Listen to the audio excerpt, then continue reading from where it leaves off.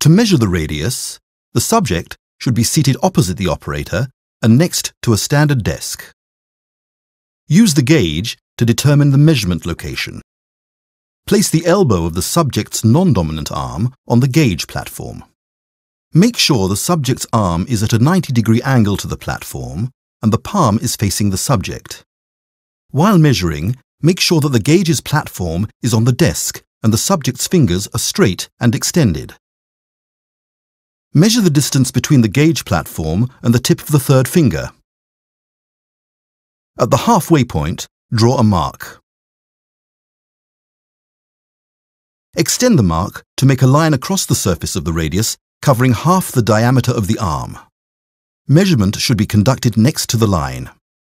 Place the subject's forearm parallel to the desk, but keep the lateral surface of the hand resting on the handrest, so the wrist is slightly raised from the desk. The subject's palm should be open and the fingers relaxed. Apply a uniform layer of ultrasound gel on the outer surface of the probe and on the subject's arm next to the line. You are now ready to begin measurement. Press Start to begin scanning. Hold the lower side of the probe with both hands.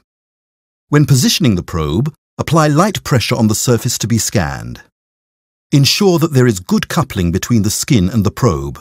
Move the probes at a moderate pace up to 70 degrees laterally and then up to 70 degrees distally to scan about 140 degrees of the radius.